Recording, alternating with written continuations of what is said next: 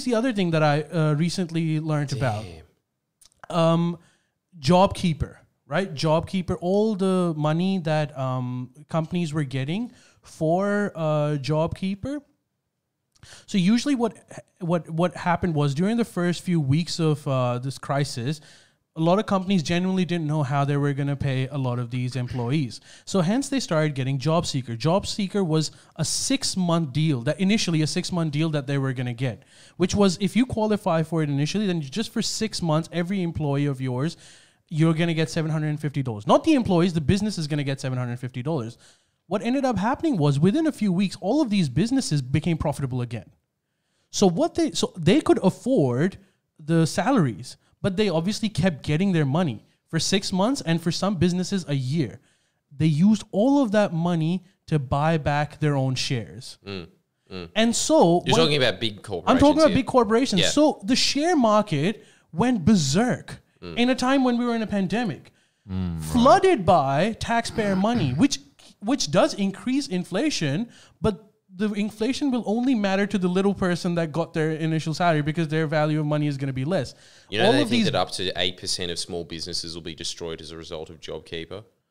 So much for the party of small business. That was by design. I was looking at the big picture. I've got a big video coming out about COVID.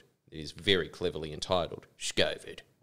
They were talking about a huge portion of it is unpacking what you're discussing here. And if you look at the wider context of what was happening there, they had the recipe of Rudd. They could have handled COVID exactly the same way that Kevin Rudd handled the global financial crisis. In fact, if you look at the stats now, there's a bunch of European nations, New Zealand, most developed countries just copied what Kevin Rudd did in the global financial crisis. And as a result, they have much stronger economies. You saw bounce backs that were insane. You saw countries that would plunge maybe 11% in GDP in one quarter, and then the next quarter they jump back by 15%. So there was no recession there. Australia is having one of the worst recessions it's ever had, clearly by design, because the Liberals intentionally put in JobKeeper. So the party that loves to cut red tape created the biggest nexus of government/corporate bureaucracy in Australian history by giving this money out to employers that they will dole out to their employees, but also with the guys that it's going to take a month for all of these things to be determined and cleared when you could have just pumped it straight into everybody's wallets and a lot less as well. And it would have been much better for the economy because that's exactly what you need in a credit crunch. You need lots of money pumped in really quickly from people that need to spend it. Yeah. You do not give this money out to corporations that can cushion the fall. And then all the small businesses, they couldn't keep afloat for a month paying their employers. So a lot of them went belly up. Why did they want them to go belly up? Because the larger corporations that inhabit that sector... Jesus. My bad. Now that was a classic Miss Love moment mixed with a classic Ali moment. And That what was do you you get? banging on the Brilliant bloody comical table, mate. results. Wait, well, why is this my one? Mixed with, classic Geordies. Yeah. Smashing on. Keep going. But keep going, sorry, yeah. Now that's a fine moment of history right there. But you know what? In hindsight, I'm gonna admit this that I did not have the foresight at the time. But in hindsight, I 100% agree with you. I didn't. This is the whole thing. When you go back and look at this all, everything that they constructed, both with the Reserve Bank and with their own fiscal policies, which everybody always says, yeah, but they're different. Yeah, like the ABC is independent, as is the Reserve Bank. The governor is appointed by the treasurer. Who's the treasurer? You know, but what were they doing?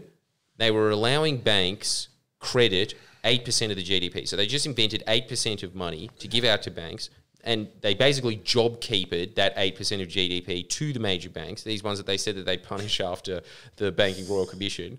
Their punishment was to give them unlimited money and to do whatever they want with it. What do you think banks want to do with it? They want to give it out to major corporations because they know major corporations will be able to pay it back. And this was very, very cheap credit. So major corporations thought, okay, our entire, the smaller businesses that we were competing with are completely crippled. They are those cockroaches in Miss Love's house. That was Scott Morrison's economic act in a nutshell. It was just sprinkling Baygon amongst the small business cockroaches.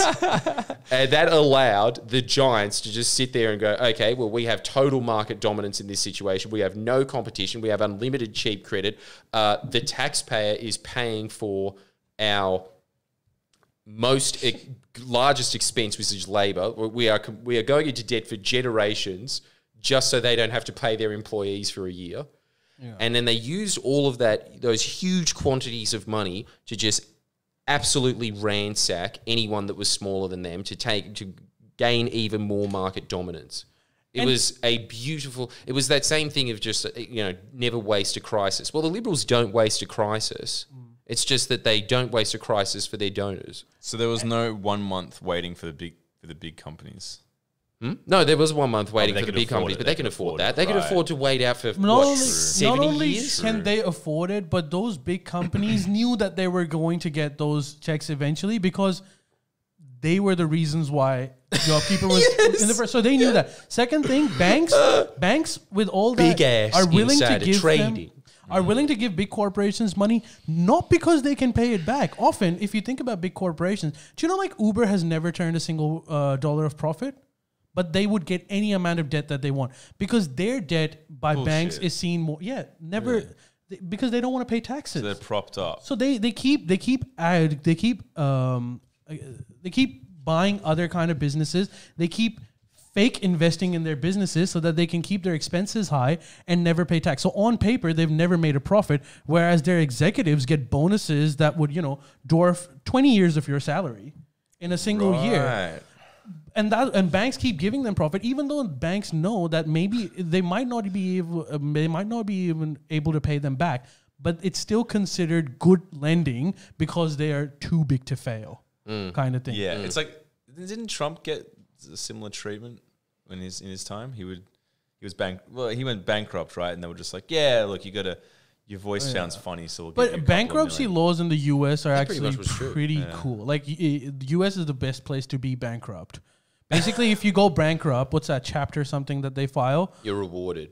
Not only are you rewarded, but like everything prior to that, gone. Yeah, you start from a clean slate. So all your debts are now gone because you filed for bankruptcy. Really? That is not the case in Australia. Oh, okay.